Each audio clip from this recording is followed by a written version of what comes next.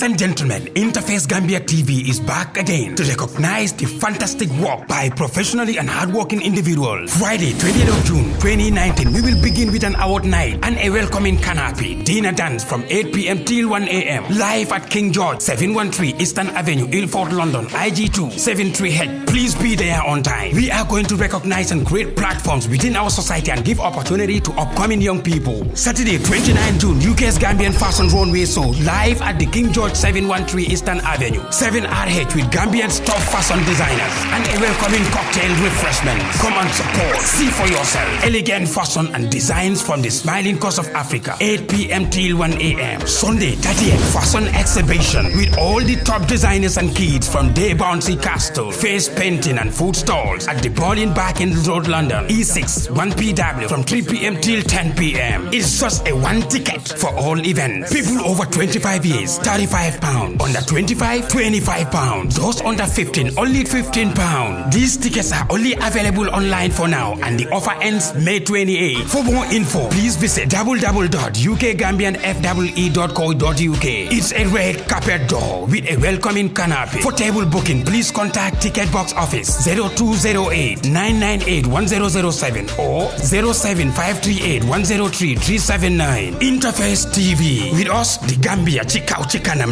This event is powered by Gambia High Commission London, Gam Design, Small Wall Money Transfer, the Pregame Hotel, Northern Garden Services, Mr. Jamil Trawale, Jollof Flavors, Juve Hair Beauty Salon, IKEA Resource, Mr. Young's Dabo, Jesse Event, Global Properties, and Suma Africa Online Newspaper. You can be me when you look this clean. I'm a classic man.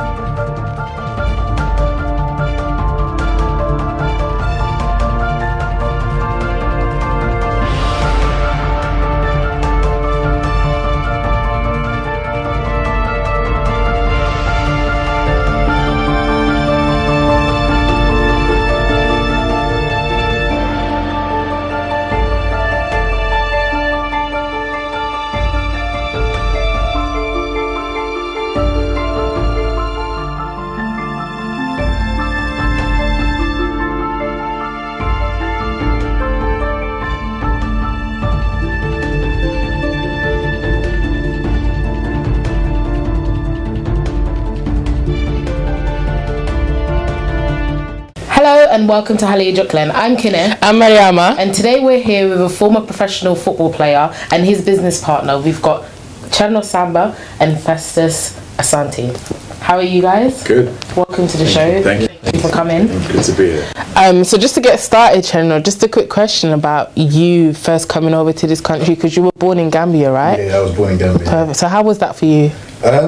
It was an eye-opener. I remember when I was coming down, my mom gave me this long overall jacket that came all the way down to my legs, and I was just, happy that I was coming to see my mom and my brother at the time. So all I can remember was when I came out of the airport, I just saw my mom and I just ran up to her straight away. So yeah. Did you come in the winter? Because I feel like everyone comes in the winter. Yeah. It must have been because she gave me this overall jacket that came all the way to my ankle. So, yeah. And what was the adjustment like from being a child in Gambia? I'm sure you were just like free, able to go out and play with. Yeah, where we lived, there was a big field, and I just stay there and just play football for 24 hours. So that's all I can remember, to be honest. And obviously I came here at a young age. Up in a flat. Coming from you're always out there on the field and stuff. Coming here is cold and a little bit but it's part and parcel of life. Yeah. Isn't it? Yeah. And what was it like growing up in South London? It was rough at the time. When we first came, we lived in Watford for about probably a month, and then my dad had a good job in London, so we had to come back. I remember coming back here, I was crying on the car because I already made friends, and I just started school then, and but we was coming to London. So when I came to South East, we came to Peckham. And it was really you know, it was hostile at the time. Yeah, definitely. And is that where you guys met in Peckham? Or? That's when that's best friend. Yeah. So what was it like for you growing up in Peckham, Festus? So my family grew up in Streatham at first, and we moved to Campbell, Peckham when we were about 10 or 11, so I started secondary school. It's a big shift because like Streatham's a suburbs and it's kind of a bit slower kind of way of living. And when I went to school in Peckham in the 90s, and back then it was hostile. I had to adjust very quickly. Luckily, I'm good with my mouth. Got me out of trouble a few times. Got me in trouble as well. It was interesting. And what was it like as young black boys growing up in your teen years? On the estate that we grew up on was weird because we had a lot of there's a lot of ethnic minorities and a lot of working class white people, and even though we all coexisted, there was always this kind of weird energy with some of them. Yeah, with vibe from some of them, and some of them would be quite mean and nasty some of the time, with comments, and you just kind of got used to it. Some of them you kind of put hands on if it went too far, but overall, and they do things like damage like our parents' cars and stuff. Wow. Yeah, it was always it was weird. Yeah, I've done that with Phil, my dad's car. And my dad's as well. Yeah. Really? Yeah. I couldn't imagine that. We grew up in Hackney, but I mean, my dad's window probably got smashed up. Or something like that, You yeah. know the weirdest thing? You say it so casually, but we accepted that, didn't we? Yeah, we It's did. like people damaging our property, even though we were trying to grow together. But I think a lot of the time they resented the fact that we were trying to grow and be better. I was happy just to kind of Stuck in the thing, yeah. but we kind of just got used to it. That's all we knew, really. So. Yeah. And was it quite hard to stay out of trouble, like being from South London and everything? Yeah, because the people that we always hang around with and play football with, and that, some of them were up to no good. You know, a lot of drugs and fights and all that stuff. Like gang culture. Gang culture sort of thing. But what helped me and him was I wanted to be a professional footballer. That was my aim, and that was my passion from day one. And with him, he was more into the education sort of route. So so we just studied. He also always studied the ship. My dad was on my case. Because I think he could tell I was quite. Say ruffian's the right word, but I'd like to be out and about, but my dad made sure that like schoolwork came first. So as long as I got schoolwork, then I can go go and play football. Yeah, my dad was like that as well, but he was just in the end he just like this was my talent, so he just, they just sort of support me. But my mum and my dad, they're both they're very strict, and so you got to do your schoolwork. First, yeah. But I just wanted to be a footballer. And when was it the first time that you thought, I'm going to take this serious and try? It was when we moved. Well, when we was in Watford, we had a game. We played a game, and I was playing for Watford. Sorry, my school team, and that's when it hit home. But I didn't really think of anything. So when we came to London, I had a game again for Oliver Goldsmith. And I think I was 10. That was his primary school. Yeah, that was my was my primary school, and I must have scored about 7 goals. Wow. Yeah, in the game. And then there was a guy called Harry who contacted my parents and said, "Look, this boy can play football." Yeah, and then that's when it started. And then that's when it started hitting home that look, this is what you want to do. this is what I wanna do, yeah, at the age of 10. Wow. And then so from there, do you like join local teams or? Yeah, then from there I was playing for my school team, and then after I went to play for Harry, which was in Nottingham. It was a Sunday league football, and then I was just scoring goals left, right, and centre. And then that's when all the professional clubs started taking notice, i.e. Charlton at the time, West Ham, and Millwall. But Millwall was closer to me, so we decided to go with Millwall. And I think it was about our 4 or 5 boys that were still playing. So Millwall came to Nottingham and said, "Look, we want all these 4 or 5 boys." So we just went and then never looked back. How likely is it that kind of stuff even happens? Yeah. It's what it is. For me, it was at the time Nottingham. We had the best youth team. It was 4 or 5 of us, and we just gelled together, good friends, and we just battering everything. So it just meant to be. Put that way. And then like fast forward a little bit to your teen years when you are like you were playing for when you were 14. Yeah, is it? yeah, playing for England. For England. Yeah. So I got scouted. So what happened was, I think it was about 30, 50 of us that we had to go on England trials, and so we went there. So these times I already signed for Millwall, and I remember when I was standing on, it was me, a guy called David Bentley. He used to play for Arsenal. So we were just standing on the touchline, and everyone was playing. So I was getting scared. I'm like, they're not going to play us. Like, they're not going to pick us because everyone's playing. I remember his first thing was he nudged me and said, "Look, they know what we can do. That's why we're standing there. We have the name on the team sheet. Trust me." And it was right. So in the end, I found out that we were already picked. I was picked because of my runs. I was very good at my runs and coming deep, pick up the ball, turn, and Bentley was Bentley. So after that, I was only 14 and I got picked for England. So I was playing a year above my age, which was I was playing for the under 15s, and then throughout. Yeah. And how was that for you at the time? Like, how were you feeling? It was good because I remember prior to that, I was watching the England game, and I was only 13. I was watching on TV. So the first thing that came to my head was, I want to do what they're doing, and I want to be a professional footballer, and I want to play for England. These were my two goals that I set up for myself. And so when the call came and they wrote a letter to my mom, to my school, and to my club, you can imagine. I was just, I was very happy, and obviously my parents were very happy for me as well. Yeah. But is there like a kind of pressure as well at the same time? Would you say? At that time, it wasn't. At that time, I was just happy that I got picked for England. Come on, a kid from Gambia that just came in. So I was really happy. I was really happy, and yeah.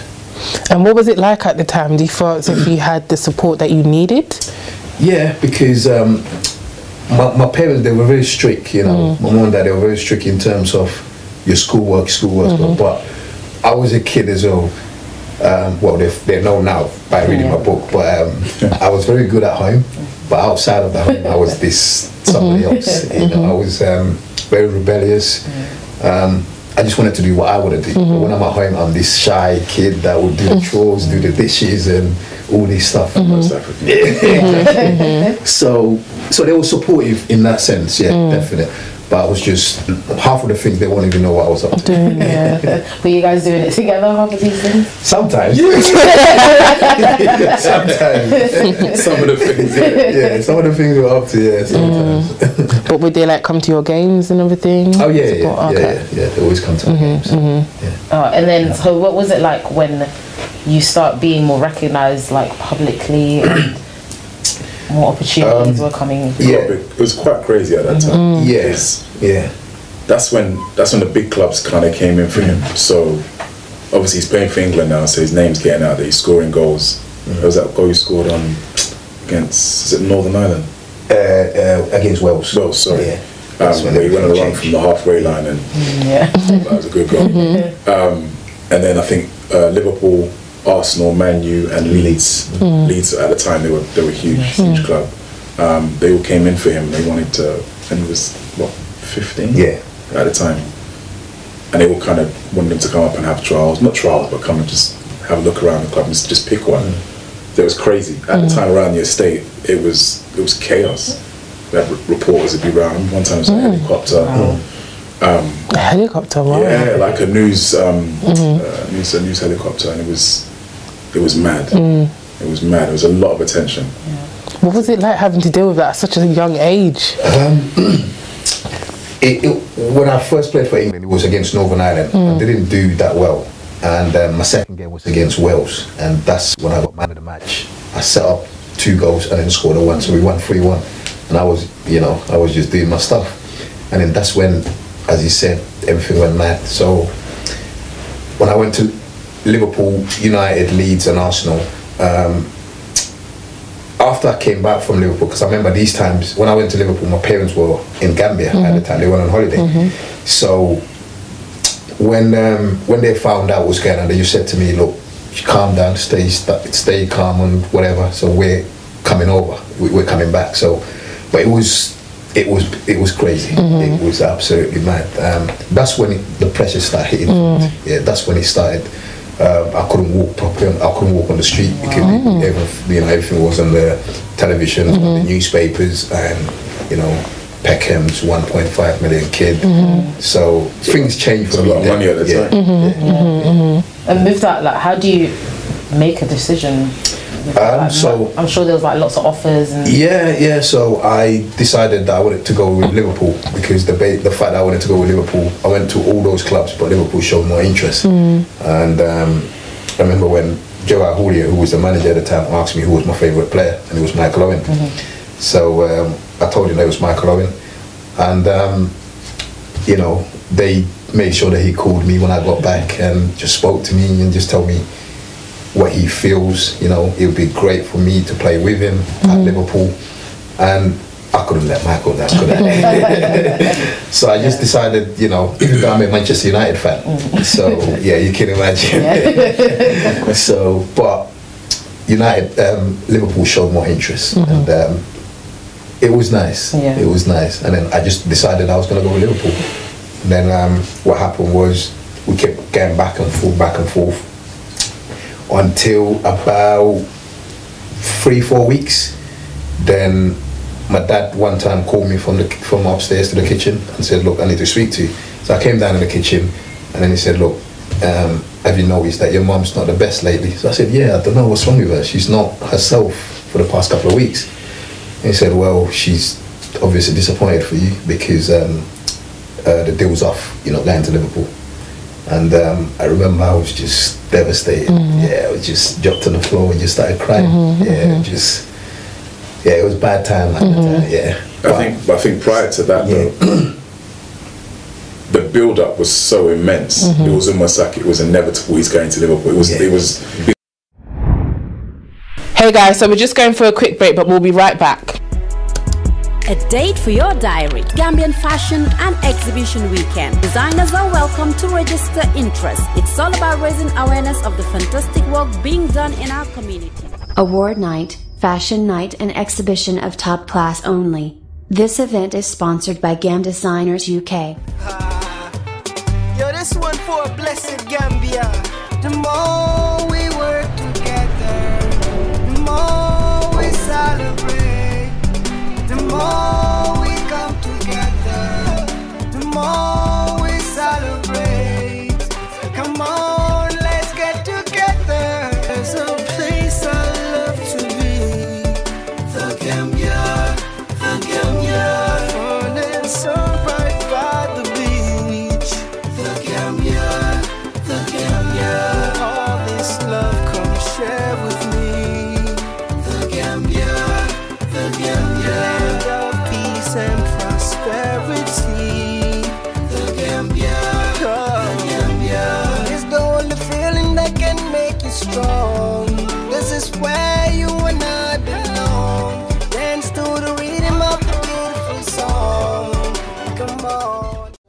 There is a land not far away where the sea meets the shore on a golden beach, where the river flows through the forest in 1,000 creeks. A place where people smile and say hello. Welcome to the Gambia, the smiling coast of Africa. The Gambia is the destination for a fabulous holiday. A love of nature is in the soul of the country.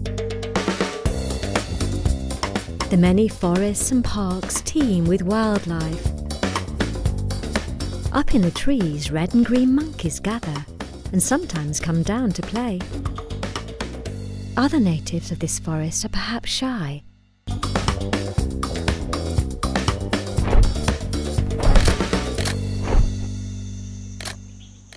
If you love birdwatching, this is one of the best places in the world to see them. Over 560 species live in and migrate to our land. Organised tours with expert guides make it easy to spot some of the many rare species which abound in the forests.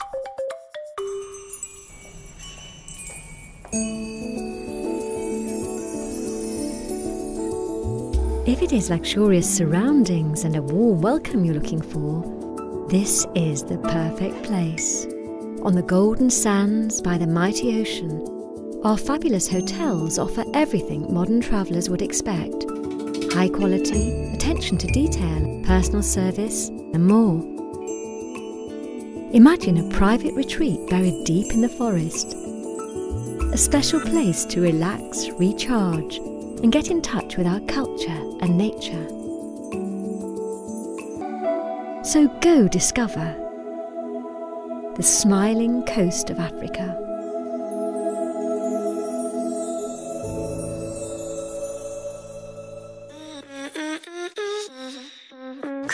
Ladies and gentlemen, InterFace Gambia TV is back again to recognize the fantastic work by professionally and hardworking individuals. Friday, 20th of June 2019, we will begin with an award night and a welcoming canopy dinner dance from 8 p.m. till 1 a.m. live at King George, 713 Eastern Avenue, Ilford, London, IG2 73H. Please be there on time. We are going to recognize and create platforms within our society and give opportunity to upcoming young people. Saturday, 29 June, UK's Gambian Fashion Runway Show live at the King George 713 Eastern Avenue, 7RH with Gambian's top fashion designers and a welcoming cocktail refreshment. Come and support. See for yourself. Elegant fashion and designs from the smiling coast of Africa, 8 p.m. till 1 a.m. Sunday, 30th fashion exhibition with all the top designers and kids from Day Bouncy Castle, face painting and food stalls at the Bowling Barking Road, London, E6, 1PW from 3 p.m. till 10 p.m. It's just a one ticket for all events. People over 25 years, £35. Under 25, £25. Those under 15, only £15. These tickets are only available online for now and the offer ends May 28. For more info, please visit www.ukgambianfwe.co.uk. It's a red carpet door with a welcoming canopy. For table booking, please contact Ticket Box Office 0208 998 1007 or 07538 103 InterFace TV. With us, the Gambia Kanam Rek. This event is powered by Gambia High Commission London, Gam Design, Small Wall Money Transfer, the Pregame Hotel, Northern Garden Services, Mr. Jamil Trawale, Jollof Flavors, Juve Hair Beauty Salon, IKEA Resource, Mr. Young's Dabo, Jesse Event, Global Properties, and Suma Africa Online Newspaper.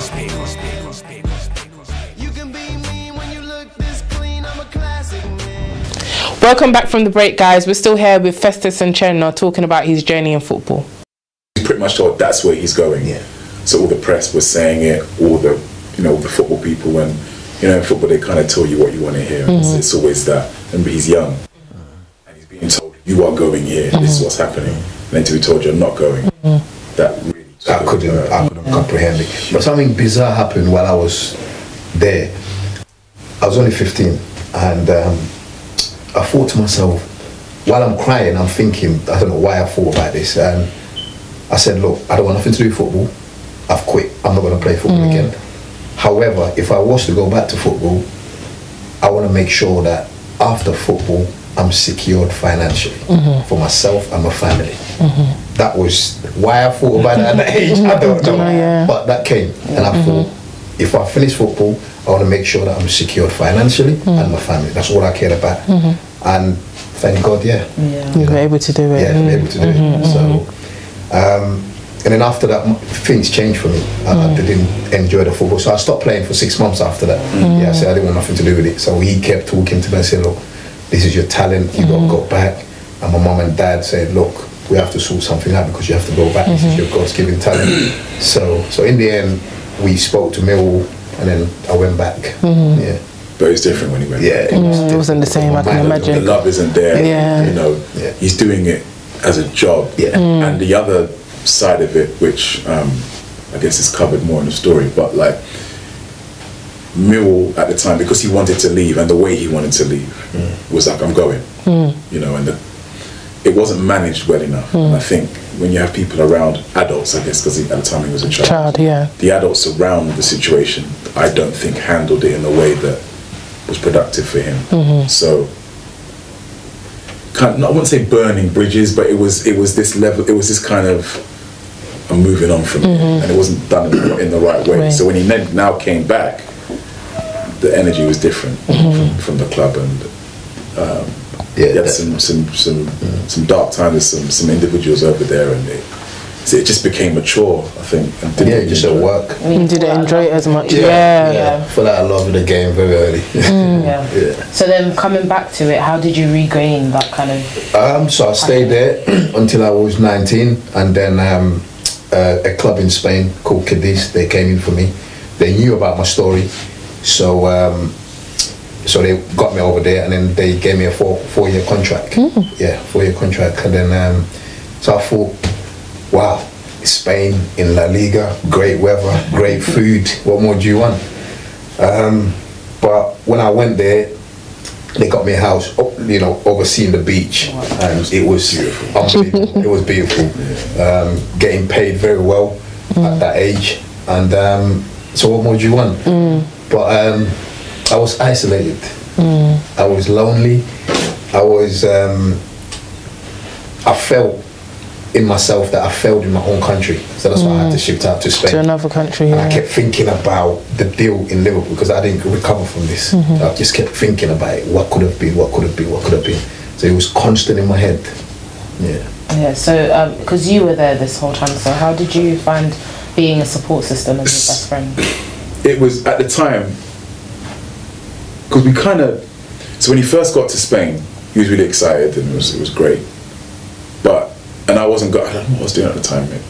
What was I? He just had a job offer, and what happened was we fell out a little bit because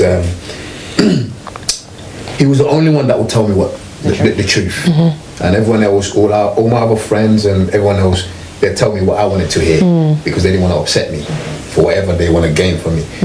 I was sponsored by Nike, and every single one of them would ask me for trainers, boots, T-shirt, shorts, and he's the only one that never asked me for nothing. And I used to always tell him, look, let's go night time, I can get you stuff. I can just go there, and then the shop's open for me, and they'll have to shut the shop for me to get whatever I want. So just come, let's go. He didn't want nothing.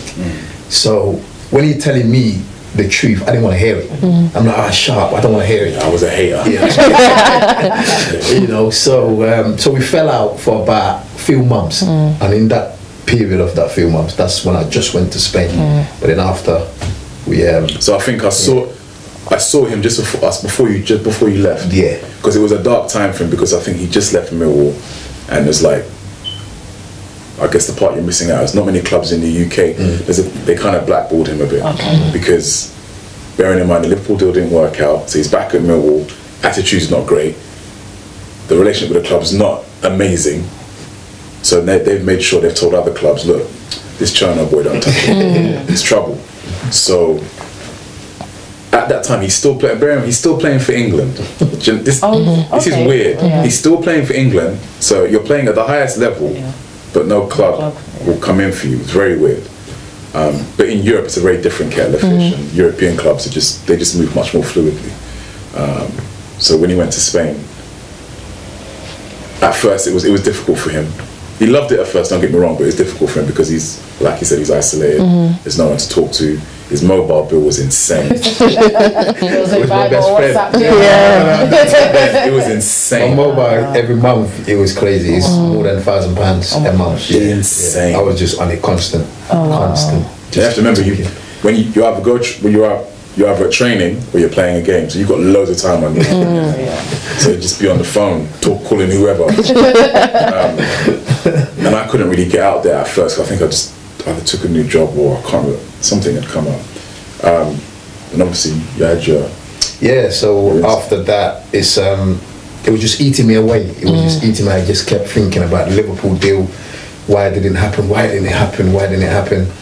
So, and bear in mind, I'm looking at players in the Premiership that are playing week in, week out, that they're my substitutes for the England national team, but they're playing in the Premiership. So I'm like, what's happening here? So what I used to do, I was depressed. I was really depressed, and I used to take some tablets from the club. I just wanted to end my life because I thought, I can't deal with this anymore. I can't.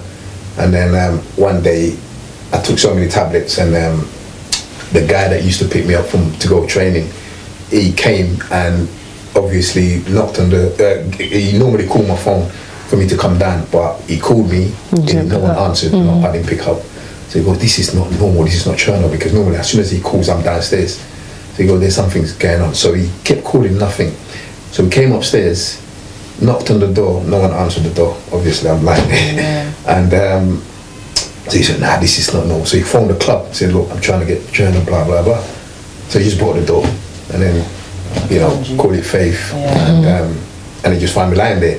So he called the paramedics and all that stuff. So I woke up in hospital, but I hated myself. I'm like, this is not me. You know, I'm very chirpy. I'm very fun guy. I'm very happy. And this is so many kids' lives, dreams that would want to be. Why am I doing something like this? And, you know, with my faith as well. So I hated myself. And I said, nah, I've got to sort myself out. And then dust myself. And because I'm a strong character anyway, you know, it's just moved on from it. Moved on. I think after that, he called me and see, I didn't know about the incident. In fact, I didn't know about this until he wrote the book. Oh, wow. Nobody knew. He didn't tell anyone. Well, I remember he called me. He was like, look, Fest, from now on, I need you to come out here regularly. Like, I'm like, yeah, I've already told you I'm coming. I go, no, I mean regularly. For his book. I didn't think anything of it at the time. But then I'd come every 2-3 weeks. Yeah, we're out there regularly. So it'd be me, some other boys would come as well. We just have fun. Yeah, it became my second home. So that helped him, I guess, kind of to adjust and kind of just acclimatize a bit more to the area. Would you say this is common with like a lot of young guys that have to leave home and leave everything they know to go to another country, be isolated and alone? It can be, yeah. I don't, you know, for me, I did it when I was doing it. I was one of the first English players that actually did that. So when I went there, the likes of David Beckham, Michael Owen, they were there. They were playing in Spain. But for a young kid, it's very difficult. They don't like to go and play in Europe or whatever. But I did it at the age of 19. So, but it can be, it can be very, very isolated if you don't have this. You got to think of the contrast of growing up in an African household where you guys wish know how it is, where every other day there's 100 people in your house, like, in and out, aunties, uncles, cousins. There's always, to an extent where even being in your own bedroom, it's a problem. It's a bit of a problem, But that's normal for us. Do you know what I mean? And like, or going to someone's house, just knocking on the auntie's door, getting some food. Going from that to being alone. So even when you were in all that noise, you want, I wish I was by myself. Well, you've got it. And not only are you by yourself, you're black. And not only you're black, they're speaking Spanish, and you're just looking at them. Yeah, because you learned to speak Spanish. And because of that, I had to learn the language. I told the club, I said, look, I need a tutor. So they put that in my contract that I had to have a tutor that would teach me the language, and I learned it in 8 months. Wow. Yeah. It was weird when we one time all of us went over. There was about 3 or 4 guys who went over there, and we were in a cab.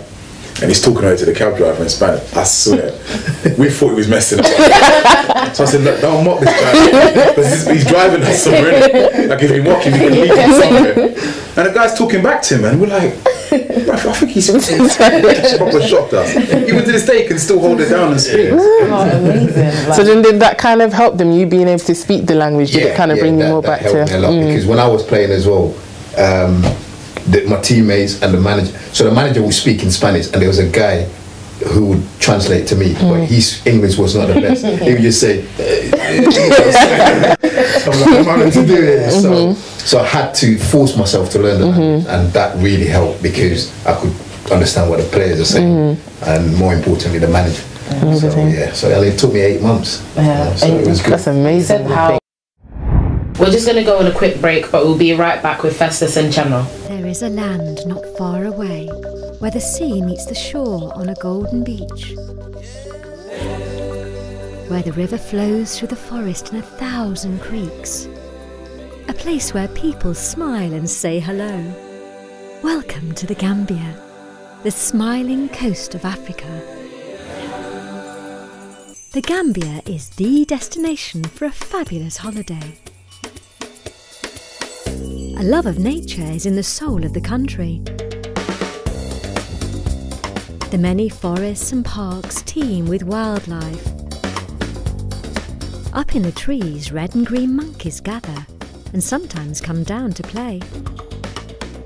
Other natives of this forest are perhaps shy.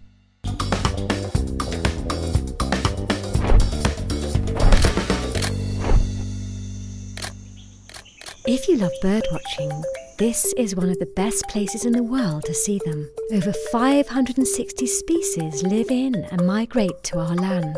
Organised tours with expert guides make it easy to spot some of the many rare species which abound in the forests.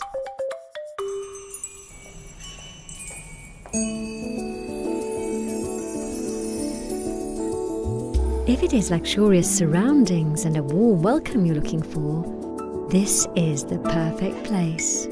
On the golden sands by the mighty ocean, our fabulous hotels offer everything modern travellers would expect. High quality, attention to detail, personal service and more. Imagine a private retreat buried deep in the forest.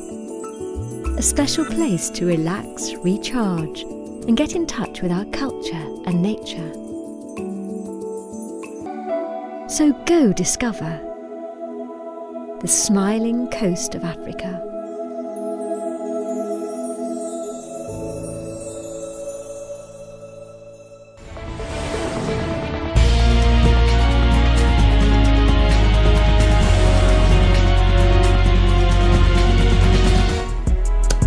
A date for your diary. Gambian Fashion and Exhibition Weekend. Designers are welcome to register interest. It's all about raising awareness of the fantastic work being done in our community. Award night, fashion night and exhibition of top class only. This event is sponsored by Gam Designers UK.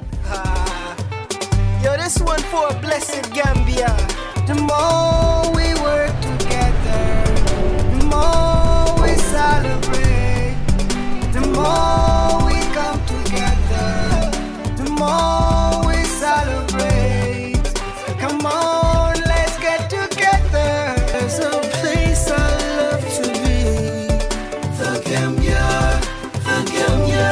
Fun and sun right by the beach. The Gambia, the Gambia. All this love, come share with me.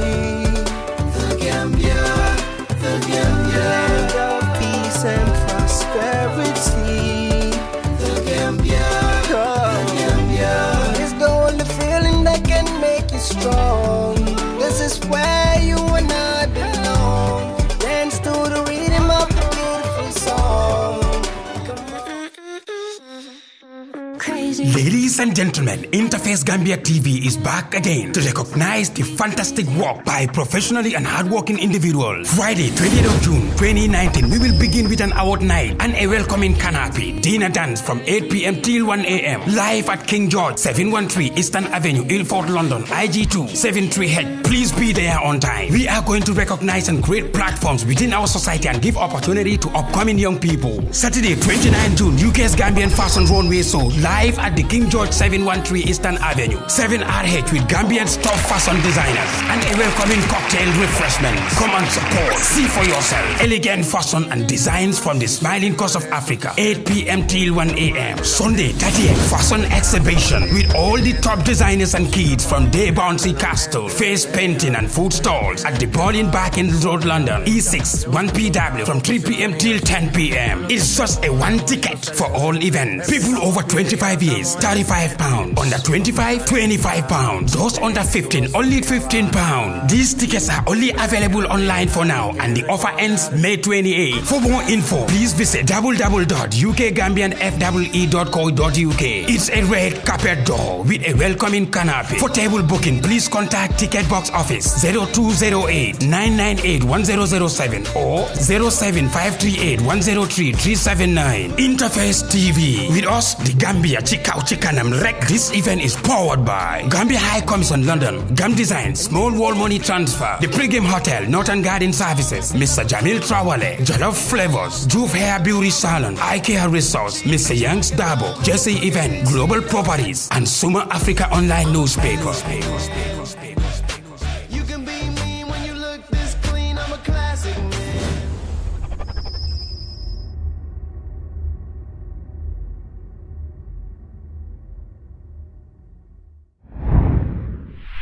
Welcome back from the break. We're still here with Festus and Cherno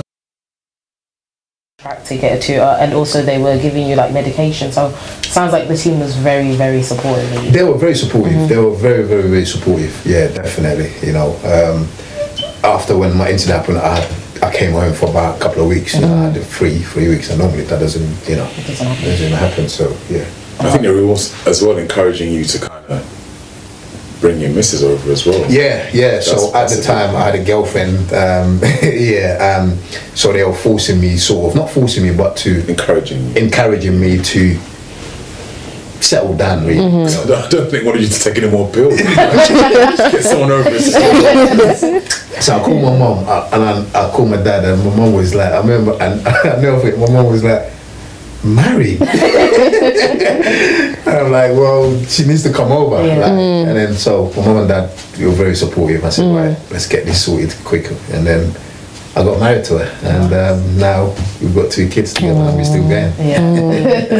And like, you talk about how supportive your parents were, because I feel like a lot of our parents, because it's a thing where there's so many little boys that are like, I want to be a footballer. So how important was it in your journey that your parents were so supportive of that journey? The thing with my dad was, he's a very intelligent man, very intelligent, and he always, right, you can play football, but just think about the education side of it as well. Even though all I wanted to do was playing football, but he would always remind me, look, homeworks, what are you gonna, you know, all that stuff. So he was balanced with what I was doing. Now, what I would say to these young kids that want to play football and stuff, don't forget your education. It's vital.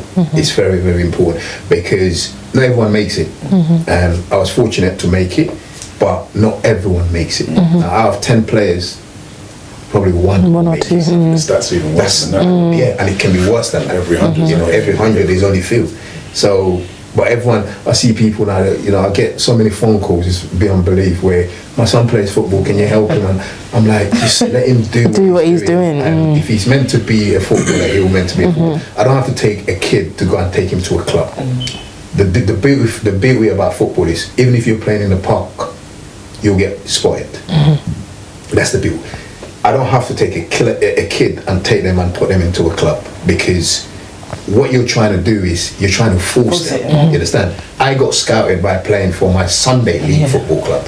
And the factors that are involved in you succeeding aren't what you think. Some people think, oh, because I can do 100 kick-ups and dribble the whole team, I'm going to make it. It's not that straightforward. Where we grew up, we had players, majority of the boys, they were ballers. They like, great players. You just thought they're going to make it. But there's so many things that are, you know, like, again, his parents were extremely supportive. You have to know that if your child is good at something, you have to back them. And you know, with our culture, like, education comes first no matter what. Even if your son is golden at football, go read your books. So that was, I guess, my own kind of struggle, because I loved playing football, but my dad was on my case. He was good as well, by the way. He was good. So my dad was always on my case. So because of that, and I enjoyed learning. And I think I made a decision at one point. I think we sat down one day, it's like, you know, bro, football's your thing. And whilst I love playing football, it doesn't mean as much to me. Like, I don't know. And he realised that early doors. Now, there's not many people who realise that. And I think it's that living your truth. Like, you know, I love playing football, but realistically, maybe I'm not. You're not cut out for it. I can see myself making money in other ways, and I think that's what helped it up with our friendship. When he's going to Nike Town and saying, "Come, let's go," I'm like, "Why? Come get some trainers. I've got trainers. I can buy them. I've got money. It's alright." And like 10, 15 boys are falling out to Oxford. Half of these boys don't even know. And it was weird. I think that's how we used to fall out when we fell out. Because I say to him, these boys, they're not for you. They're not for you. But it's vital to have that one person in your life. Oh yeah. That is always going to tell you the truth. And it worked out perfect. Now, you know, we're best friends, and we've got so many businesses that we do together, and financially we're stable. So thank God. And the same boy. Thank God. You know what's funny? When it got dark for him before he went to Spain, because there was a period of time he's looking for a club up in the UK to try and play, in England, sorry, to try and play for. And all those friends that were about, come find them. Friends. Always. Like literally. Friends. I remember I used to get home from, say, uni or whatever, and on the estate there'd be enough people, like just But who are these people? Be like, who are they? Nah, this is my boy from da-da-da, and this is da-da-da, and then excited, yeah, Cherno, listen, I'll come back here after, we're gonna go here, and I'm like, and the thing is, you know, you can always tell, and it's not even rocket science, you could just tell, but I guess from his point of view, the whole world is telling you you're great. He's not gonna like that, like, you can't really, and he's young, like, you can't fault him for that, but me, I'm like, nah. And the thing is, sometimes I could overhear people talking about things when he wasn't there, like, oh, bruv, just ask him. Ask him. Find out what day he's going. And little things like that. I'm like, what's all that?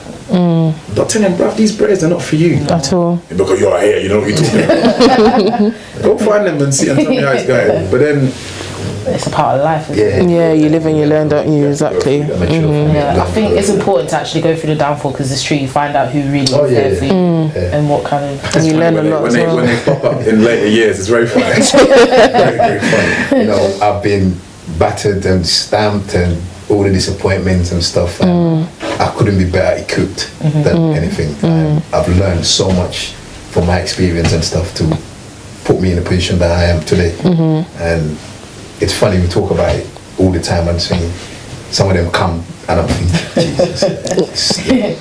Jesus, just stay away. The glamour of football, people think that, well, don't get me wrong, there's some, the pros are amazing, you get great money and like all this like adulation from people, and it's great, but it can be a very lonely business when you get released from a club and you've got to go find a new club, and you kind of have this nomadic experience, like existence, where you're just kind of going around, and and sometimes you find yourself in a country where, like when you first got to Spain, because Spain's not the only country that you played in several countries in Europe, and sometimes it's really lonely. Yeah, you're getting loads of money, but is it really worth it? If but then people will be on the other side, be like, what are you talking about? You're getting thousands of pounds. Just chill. Like, it's not that. It's not all about money, is it? It is. But it's hard to. Someone say that's rich people problems. But it's relative though, isn't it? And that's his problem that he's having. There's no one to speak to. Or, you know, you're in a country where they don't want to pass the ball to you in training. That they've talked among, or they're making weird racial kind of comments. You know. How was that, trying to deal with the racism? Yeah, that was tough. I remember in Spain they used to say this thing where, before I knew how to speak the language, they used to say, don't pass it to the black kid, don't pass it to the black kid. They'd say that in Spanish. They said it in Spanish, yeah. So when I learned the language, that's what forced me as well to learn, to know what's going on. So when I learned the language, one of the guys said it again, and said, don't pass it to the black, this is me. And I replied to him saying, no, pass it to the black. And after they just embraced it, you know. I didn't want to make it into a problem where it's going to affect me, you understand? Because sometimes you take certain negative things and turn it into positive. So instead of me moping myself or whatever, I said, right, I need to learn this language so that I know what they're saying. At least then they don't know who I am, and they got this black kid from England earning so much money. More than them. So he's going to come and take our place, and these things happen. Intimidation. So rivalry. So I took upon that and said, right, I want to make sure I fit in. So by learning the language, they said, don't pass it to the black kid, and I replied by saying, pass it to the black kid. And they loved it. Yeah, you had to stop. Loved it. Remember that time, but I learned the language, and we came over there, and someone said, what's you? So what happened was, they came down and went to the shop, and he Spanish negro is black, okay? So he was asking for something that was black, and then the shopkeeper said, oh, eso lo ve negro. Like, just said something negro, and he went mad. South London. I'm here on holiday. I said, no, negro means black. I had to stop him. I had to say, look, you don't calm down, negro means black. Like, are you sure? Negro in Spanish means black. So I had to calm him down. And but this is what I mean by learning the language. I didn't know it. It would have been an issue. Got arrested. It would have been arrested. Oh wow, that is actually so funny. But going to like football, we want to move it to Africa, because obviously the Gambian team has still yet to qualify for anything. So Anything. sorry, but what would you say is holding us back? How long do we have? Like when you played for Gambia, what was it like? There's a lot of things that's holding us back. A lot of things. Wow. It's a collective thing for me. Playing in England and being in the system since when I was a kid and playing for the England national team all the way to the under-21s. The way we do things is backwards. You know, a lot of people I hear about, people talk about, it's the infrastructure, it's the GFA, which I've touched on before we came on live, it's the GFA and the people behind it and all that stuff. Yes, they have a part to play. And on all organizations, you got to share responsibilities.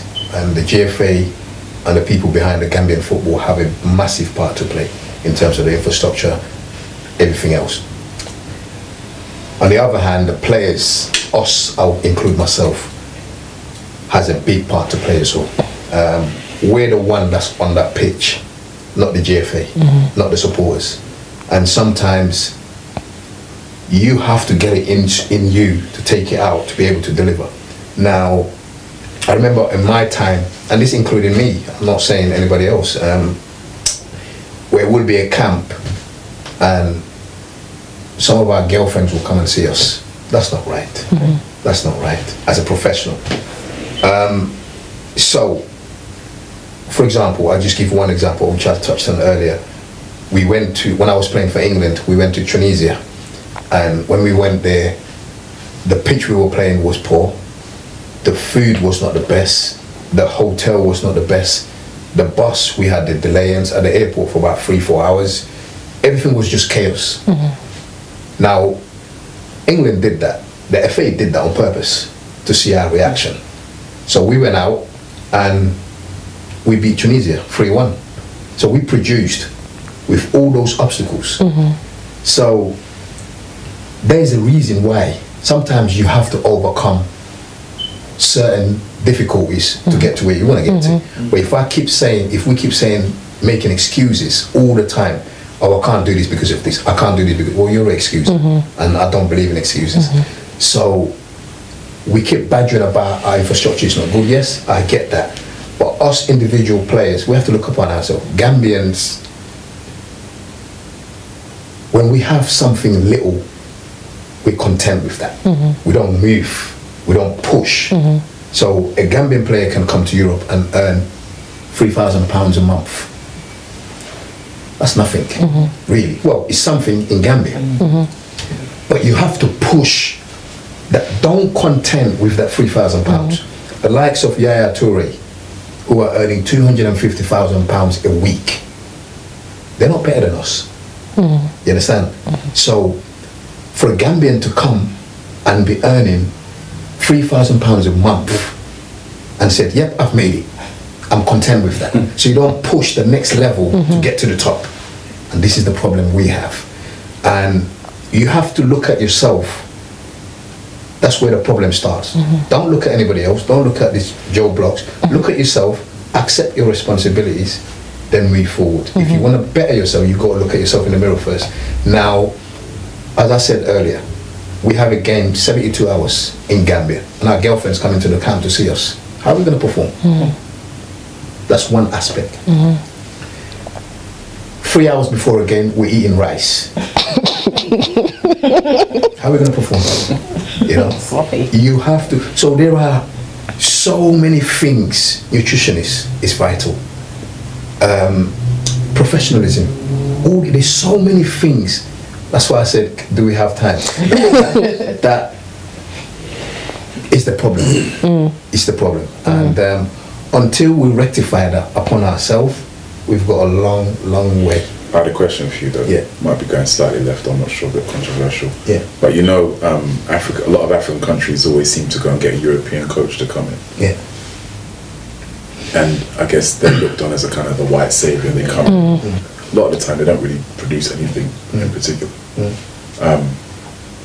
Is that a help or a hindrance for I guess for Gambia in particular? It helps and it can hinder. It helps, for example, if you're going to get a top coach who's done all his license and is a top coach, he can only help and help the team. But if you've got a coach that has got their badges or who's nobody in terms of his career and whatever, then he's going to hinder because people ain't going to respect. For a player, as a coach, you need to be respected. Now, if you're I'm a professional player, and if you're my coach, you need to back up what you're telling me because I'm playing the game as well. So if you're telling me something that I ain't got a clue about, I'm not going to respect you. So this is the thing that I would say, well, it can help and also. Hey guys, so we're just going for a quick break, but we'll be right back. Yo, this one for a blessed Gambia. The more we work together, the more we celebrate.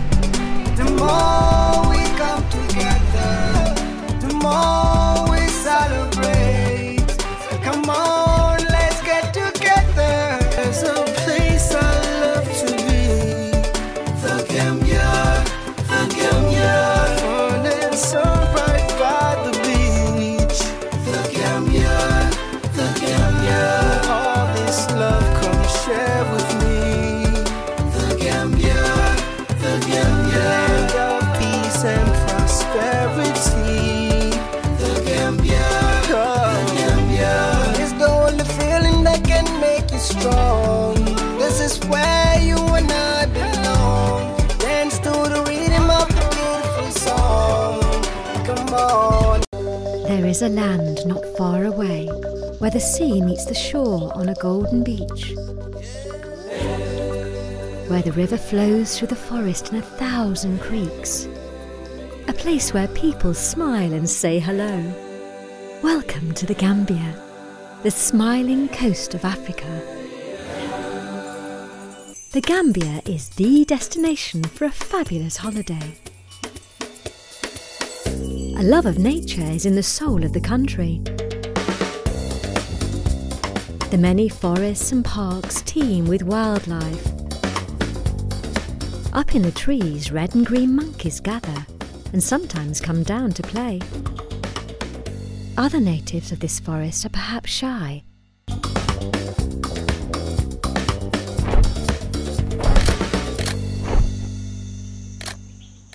If you love birdwatching, this is one of the best places in the world to see them. Over 560 species live in and migrate to our land. Organised tours with expert guides make it easy to spot some of the many rare species which abound in the forests.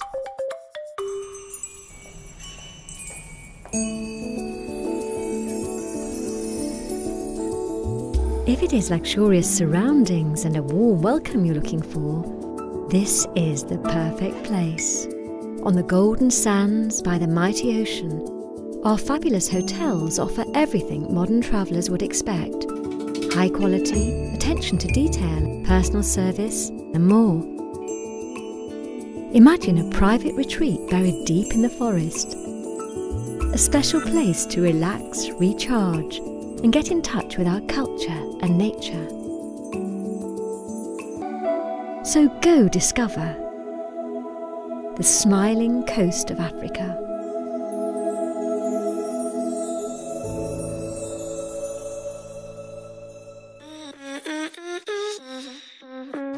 Ladies and gentlemen, InterFace Gambia TV is back again to recognize the fantastic work by professionally and hardworking individuals. Friday, 20th of June 2019, we will begin with an award night and a welcoming canopy, dinner dance from 8 p.m. till 1 a.m. live at King George, 713 Eastern Avenue, Ilford, London, IG2 73H. Please be there on time. We are going to recognize and create platforms within our society and give opportunity to upcoming young people. Saturday, 29 June, UK's Gambian Fashion Runway Show live live at the King George 713 Eastern Avenue, 7RH with Gambia's top fashion designers and a welcoming cocktail refreshments. Come and support. See for yourself. Elegant fashion and designs from the smiling coast of Africa. 8 p.m. till 1 a.m. Sunday, 30th fashion exhibition with all the top designers and kids from Day Bouncy Castle, face painting and food stalls at the Bowling Barking Road, London, E6, 1PW from 3 p.m. till 10 p.m. It's just a one ticket for all events. People over 25 years, £35. Under 25, £25. Those under 15, only £15. These tickets are only available online for now and the offer ends May 28. For more info, please visit www.ukgambianfwe.co.uk. It's a red carpet door with a welcoming canopy. For table booking, please contact Ticket Box Office 0208 998 1007 or 07538 103 379. InterFace TV. With us, the Gambia Kanam Rek. This event is powered by Gambia High Commission London, Gam Design, Small Wall Money Transfer, the Pregame Hotel, Northern Garden Services, Mr. Jamil Trawale, Jollof Flavors, Juve Hair Beauty Salon, IKEA Resource, Mr. Young's Dabo, Jesse Event, Global Properties, and Suma Africa Online Newspaper.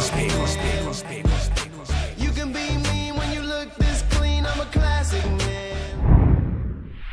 Welcome back from the break, guys. We're still here with Festus and Cherno talking about his journey in football.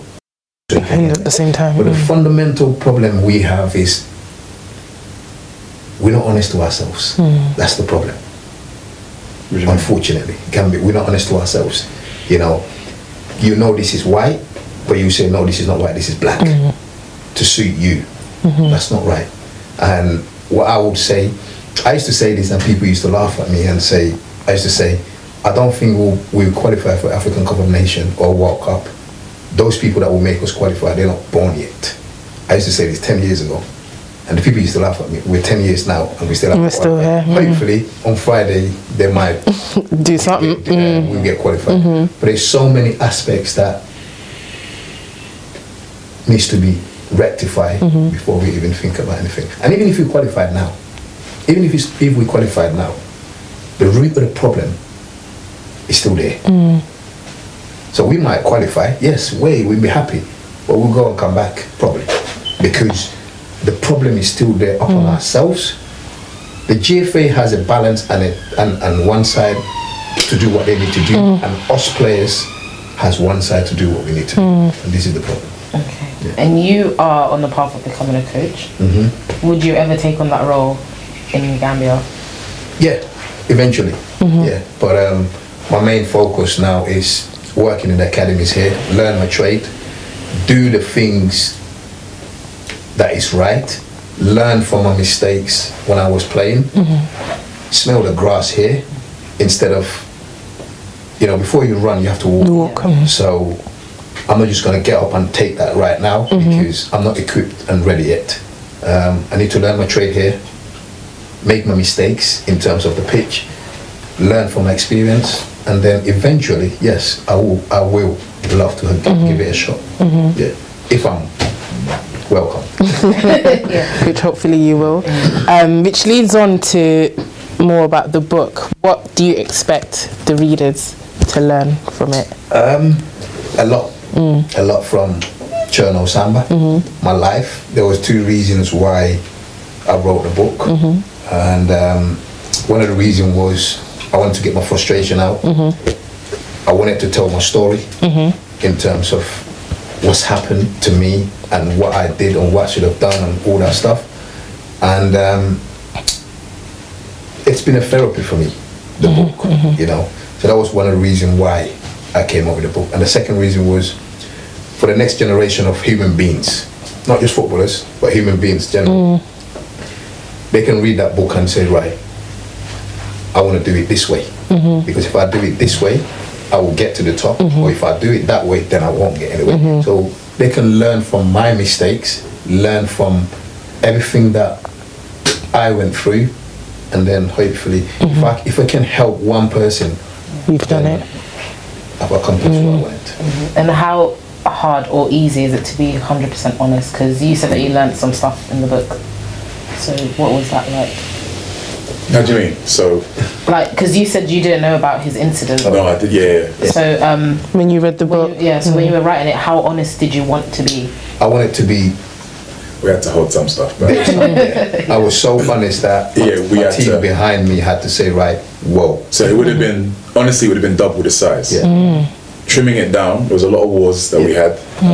Jeez, some late nights. And bro, you can't say that. Yeah. And it's like, well, it happened. Yeah. But the fact is, some of the individuals that he mentioned, like, I don't want to. It would have been serious. Football people, top people that are in the game that you see on the TV every week in, week out. Yeah, so I don't want those problems. Yeah. He didn't mind, but I want. Because I thought honesty is everything, and my team had to hold me back and say, look, I know you're honest, but just calm down a little bit. Because it turned into therapy. Yeah. Obviously the biographer who was taking all the notes to transcribe and put in the book, I'm just sitting there, sometimes with my mouth open like, damn. And you just be flying for hours and hours and hours just getting all the stuff out. And when you hear some of the, like, I know some of the stories in, you know, incidents of other players and stuff, but some of the stuff is crazy. And I had to keep reminding myself, he was so young when all this stuff was going on. So when some of these footballers spin out of control, I have sympathy. Because you understand. I fully understand why. Like, sometimes the people, and I say men, the men around you aren't for you. They want to know what they can get from you, and you don't see the kind of strings they're pulling until you've spun out or done some weird stuff, or you've signed stuff over to them. It's just, there's a darkness. I know I don't want to get too kind of, but there's a darkness to football that. It's not as easy as people think. Yeah, it's really, it's unfortunate, and it's glamorous, because we only see the glamorous. From a certain perspective, Exactly. And the great goals and the Gillette adverts and stuff. Do you know? But it can be lonely for players sometimes, and they haven't got people around them. Like, I guess over the years, we've just got closer and closer and closer. But as he was saying, he's written this for the next generation. Not even just footballers. There are people out there who don't have anyone to talk to. And I think the attitudes towards mental health is changing now. The landscape is very different now. And people are encouraged to talk. There's a weird side to it. People are talking a bit too much and getting a bit. Some people are pretending that there's no real mental health. I'm on that. Don't do that. But there's a genuine. It's good that even within our own culture, I'm seeing a slight change where you couldn't talk about that. They were just but there's a reason he didn't talk about that at that time, because our culture, because he didn't know how to. I guess. You're perceived as weak. You know, and that was the problem. That was the problem for me. It's like you be looked upon as weak and stuff. And I think I was weak for not speaking out. That's the truth.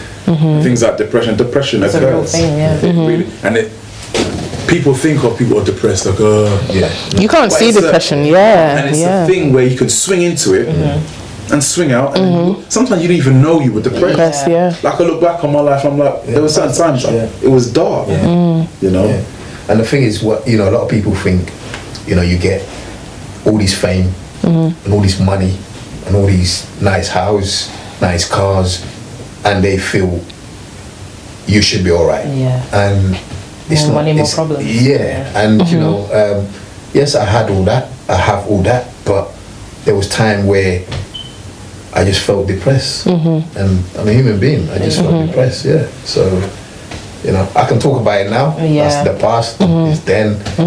But it's important for young people to be able to talk about it now, because you can save lives with this kind of just by opening your mouth and speaking.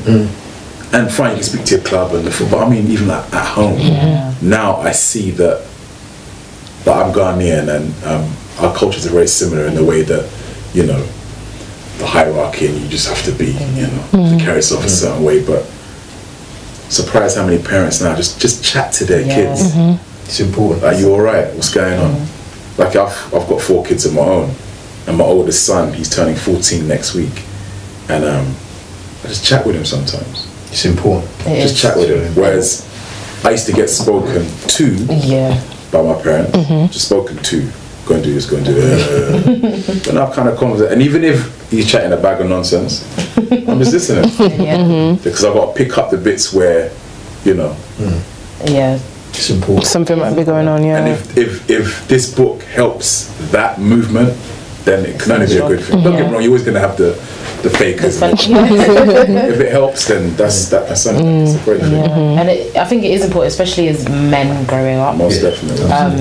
Maybe black men especially. Even like if a boy cries, like, why are you crying? Boys don't cry, kind of thing. So I think it's very important to put that message out. That's mad that you say that. That because we thought to be strong. And to hide everything. And in this day and age of social media where everything's isn't it? Like you be scrolling like, oh, their life is so good. Like you don't even comparing it to your own life. Phones, like it's all fake. So I love social media, but it's all fake at the same time. Like we talk about it all the time. Like, you know, it's like the other day we had a friend of ours, not a friend, but another associate, and you see him on social media and he's wilding out, he's going here, he's doing this, and then he called me over there and asked me to borrow me for money. Like he's living life on social media. He's living life on social media. On the gram, he's the guy. And then, but then you wonder, like, who is that for? Like, it's weird. But then he calls him, can you lend me some money? Really? Yeah, I'm broke. Like it's hard out here. So but it's kind of scary. Like kids are growing up with that. So that's going to be all they know at the same time. So I think sharing stories like this is definitely brings people to ground. Like it's normal to go through things. It's normal to be. It's normal to not have stuff. Exactly. Like it's okay to not have things, you know. Exactly. Like, and even if you do, you don't have to showcase it to the whole just world. chill. Just chill. Like I think the biggest takeaway probably is nothing lasts forever. No. Like. You can be on 100 today and then tomorrow is like it's all gone. Absolutely. All the people are gone. So absolutely. It's just there's no condition that's permanent. But I feel like a lot of people don't realise that there's all this societal pressure, which is why a lot of people do what they do on social media and stuff like that. I might just be saying this because I'm black, but I find that our people have it worse. 100%. 100%. Because obviously I don't know the white experience, but it just seems that we have it worse. Because I know we like to look good and style and all that. But on social media we go to 10. Like it's really it's so fake. like it's actually quite scary when you see people rocking like £800 shoes, but you know that their parents are living in the council. Like, what we do? It doesn't make sense. Nah, and it's priorities are all over the place. And to maintain that lie, you will do the maddest things. And some people are doing some dark stuff to just to keep that image, which is sad. It is sad. But perpetuate. You've just got to be you got to be sensible, and it's difficult, you know, for the young kids now because it's very hard to get through to them, and so you have to have a mindset of what you want, follow your goal, and just go for it because the sky is the limit for everyone. You know, sometimes I hate giving up. I hate people who just say, you know, God decide, not man. You know, so as long as, you know, what I say to myself and I say to everyone is, don't foul any human being. Make sure you look after your parents. Pray to God. There's nothing you should fear. These are the 3 things that I always say to myself. So I told people that I speak to, which is pray to God, don't foul no human being, i.e., you know, don't do nothing bad to human being, and look after your parents. If you do these 3, you've got a long way to go. And nothing can stop you. It's nice now because he does a lot of talks now. And, like, he goes around. He was in Dartmouth University in where is it? It's Ivy League University in the States, and talking to all these smart people that they know everything, but yet they come to him after like, thank you for that, meant a lot. Talking to some young people that are in like he does work. He's an ambassador for Football for Peace. It's a big charity, and he does little talks to some young, and that kind of stuff. Giving back is like came the other time. Okay. So he's playing. Yeah. But that stuff is you can't put a value on that. Exactly. It's very necessary. It is, especially now. It's needed and definitely needed. So, what is it like now when people hear you sharing your story? And I'm sure there's a lot of people that resonate with it. Yeah, they're moved. Yeah. Some of them, they're moved. And some of them, I can see that they will learn from me and take advice of what I can give them. Because I've been there. I've been there, done it. I've been in the system. I've been there, done it, got the t-shirt. So there's not a better person to tell these people what to do and what not to do. You know, if I wasn't somebody that's done it, then if I'm telling someone, then you might say, well, you haven't experienced that. But I've experienced it. I've experienced all the good, all the bad, you know. So some of them take it on board, and you know, I get calls everywhere. You know, America, Germany, Sweden, China. I even speak Spanish. he gets wound up sometimes. Everything goes to him, so he just have to deal with them and say, right, this person, we need to do this. And so, but you know, if I can help, then I'm open to help anybody. And I think it is definitely doing something, because I remember when your story first came out, like a lot of the aunties and uncles in the Gambian community were talking about it, because obviously you're Gambians. Yeah, my mum actually first told me about Cherno because he came on the news and everything, and then she started calling like her friends, and everyone was talking about it. So it definitely is doing something, like pushing somewhere. Me more. I love that when our people like it resonates. Like, don't get me wrong, it's nice. Everyone, look, I got your book. Okay, cool. But when our like family members are like my dad. No, he was getting crazy. When I showed my dad the Sky Sport or the BBC, one of the clips, and he was like, Cherno, this little boy wanna go around this state, and he's gone through that, and they just, for them, they feel so like, it's just nice to see. They're so relieved that we're okay, and it's just, I love that. It's nice to see it in their eyes, because you know, a lot of the choices and decisions that they made weren't the best. They tried They tried to raise us the best way they could, with all the constraints that were in place, but it pays off. Yeah, and it's nice that you hear that all talking about that. It is. And it's nice because you're happy to talk about it. We've seen you two went through a journey, and you've seen it all, and you're here to tell it, so I think that's what makes them even more. I think some people are quite scared to talk about it as well, so maybe that's why it doesn't get out of there as often. Hopefully things like this will open up doors. You have confidence. You have to. I'm always a confident person. It is what it is. Like, I don't know. You know, it is what it is. You fall down and you get back up. That's simple. Simple. You know, I've been battered and stamped, and it's been hard. Don't get me wrong, it'd be worse though. If you was here and it's like life was rough. Guys, it went wrong for me. That's what you do. It's like nothing. But that's the beauty of life. You have to get up. If you don't get up, who's gonna get you up? So you have to dust yourself and keep get going. up. 100%. That's where faith comes in. Exactly. That's what I was just about to say. It's a huge part. It's important to have your faith, because I've been battered and stamped, as I said, and he's been there with me throughout. God, he's been there with me throughout, and he's never let me down. Sometimes it's a test. You know, we're Muslims, Christian, whatever. It's a test, and you have to have patience in him, believe him, and just carry on. You'll be fine, no matter how long it is, because whatever he's put in there for you, you'll get it, you'll reach it. So don't be, because some people, they run before they walk. You know, I always say to people, life is a marathon. It's not a sprint, it's a marathon. We might start and you go, poof, just left me. I'll be walking, doing the right things. I'll come and catch you and overtake you. So I pray for you as you dance. So when you start in life and people have gone past you or whatever, don't look upon them to say they've gone past you and you're not doing nothing with your life, and it makes you think, oh, what am I doing? No. Steady the ship. You carry on doing what you're doing. You're at uni. Do your uni, carry on doing. You've got a process. You've got a strategy that you're going to get to. So don't worry about her or him. Let her go or let him go. You know your philosophy. You know what you were trying to get. Believe in him. Have patience in him, and just keep going. Trust me. You go past him and overtake him. But a lot of people don't realize this. They think they just have to get up and run before they walk. And when they run, they drop. They think that's the end of it. Get up and just keep going. Just keep going. Faith is extremely important. It's very important. A lot of young people are forsaking that just for that quick 5 minutes of banking. that quick they're doing a what, like crazy things. You know what hurts me now is a lot of young people are doing really dark things and the whole devil stuff. I'm not like I don't play that. I never have. I remember even in school, random one, but you know Ouija board, yeah.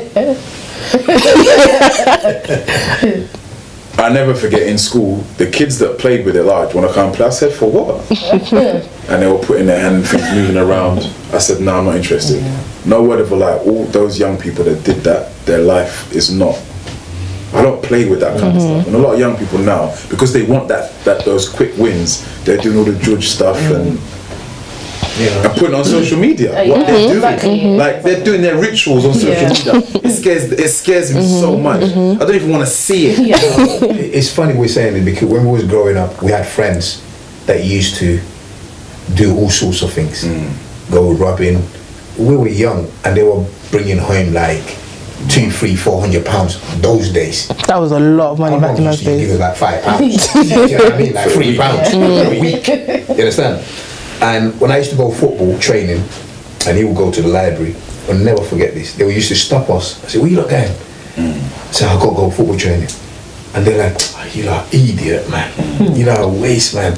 Look at him with his books. Look at you with your football boots, and look at him with his bag and his books." So he would go to the library. I go to my training.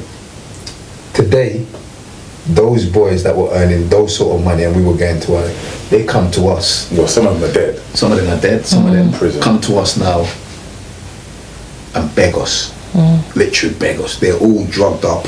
They're gone. So this is what I'm talking about. Marathon. At that time, if we would have followed them as well, because they're bringing that sort of money at that young age, where would we be? Could have been in the same position. But we knew where we wanted. We knew where. At the time, I don't think we knew what. It's weird. At the time, I don't know if we knew what we wanted. We did. You just know that you didn't want to be where they are. That's what scared me. I'm not like taking knives and jump. I'm not interested in that. Plus, I'll keep it real. My dad. I was scared of my dad. I was scared of my dad before police. We used to get stopped by the police quite regularly in South London. I didn't care. Just don't say you're going to tell my dad. Serious. You get feared. What? No, and that always, it's funny even now, as old as I am, my dad calls my name in a certain way. I'm like, what's up? You know, like it's real. Respect. That's what you have that. But the kids nowadays, they don't have the respect. You know, they're all over the place. So hopefully, you know, some of them will get this book, read it, and learn from it, and just change their perspective of life. And where can people find your book to read it? ChernoSamba.co.uk. ChernoSamba.co.uk. They buy it from there. He'll sign it. And, Oh, nice, signed as well. Oh, good. And where can people find you guys on social media if they want to follow you and see where you're talking and stuff? I'm on Twitter. Sanga FC. Yeah, and I'm on Instagram. Cherno_Sam. I've got a Facebook page. Just Cherno_Sam. So my team runs everything. So yeah. Well, that's amazing. Thank you guys so much. It's been such an amazing conversation. It's been good. And you know, just want to say last thing where I think what you guys are doing is really good. It's amazing. And we need more of these sort of platforms to, you know, galvanize the Gambian community, African at large. I think this is great. And I will say this here. I've spoken to BBC, Sky Sports, CNN, Fox News, all around the world. And this is the most comfortable, best interview that I've done. And I mean that. Thank you. Thank you very much. Thank you. It's been amazing, guys. Thank you, guys. And thank you guys for watching juk len. Thank you guys so much. I was so interested. I couldn't even like...